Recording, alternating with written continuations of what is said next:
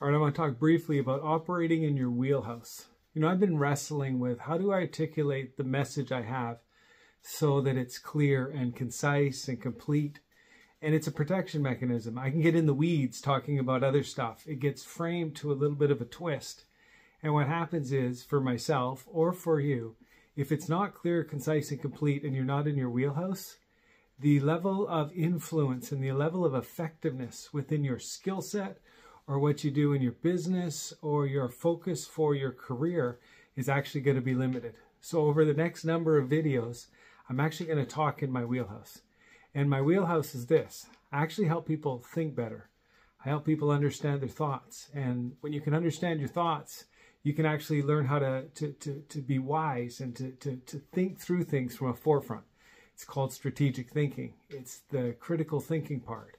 It's being able to pull things apart and then think it through before you get there. So I have a number of videos on that, and as you just walk through it, they're all meant to actually help you think from different angles and help you learn how to think better. Because if you can think better and keep it within your wheelhouse, you're going to increase your success. So there's just a number of tools that you can access, and it'll be tags on that, hashtags under my name, Paul Vermesh, and think better and strategic thinking. And so wish you great success as you do that. And thanks for joining me in these videos and for giving me a brief moment to be part of your journey. So sending best wishes.